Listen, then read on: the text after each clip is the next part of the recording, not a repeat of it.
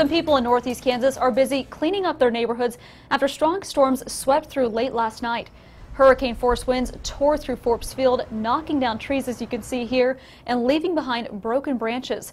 But another local town is rallying together through the challenges that come with severe weather. KSNT News reporter Dan Garrett was there and witnessed the goodness of neighbors rolling up their sleeves to help each other out.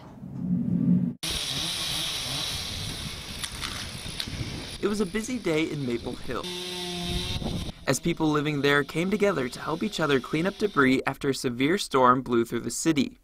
I've never seen wind pick up that fast, especially in the trees in here, so it was pretty scary. Malia Eubanks and her husband were watching the storm from their front porch when they saw their tree fall to the ground. It started raining just a little bit, and then once the wind picked up, my trees, it lifted everything, and then when it stopped, everything just fell down. Almost immediately after the storm passed through, neighbors came out and began helping each other clean up the debris. After the storm passed last night, and we grabbed our saw and started moving it off the road.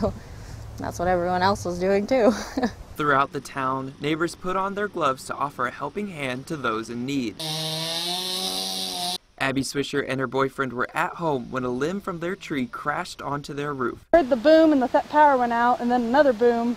Couldn't tell if it was just thunder or I came in and there was through the house. After a neighbor helped them patch their roof, Abby and her boyfriend began helping another neighbor in need. We've got our elderly neighbor here. She just had the big one out front, and then we've got on the other side of us, they had a couple down. Neighbors helping neighbors, something Malia says isn't uncommon around here. In Maple Hill, Dan Garrett, KSNT News.